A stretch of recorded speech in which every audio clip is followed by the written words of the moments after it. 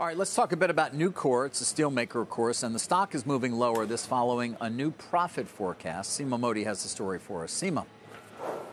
David, Nucor is slashing its second quarter guidance. It's about 26% below analyst consensus. Its steel business is expected to see a sequential decline due to lower selling prices, weak volume. Pricing power has been a concern in the market, and it's one of the reasons the stock has underperformed. It comes just days after Nucor announced its acquisition of Rytec, a manufacturer of high-performance commercial doors for buildings, for about $565 million. And it also follows the release of Wolf's Steel Survey, David, which you mentioned last hour, that showed the most cautious demand in 3 years. When asked about inventory plans into the third quarter, just 12% of buyers planning to restock, down from the prior survey's 21%.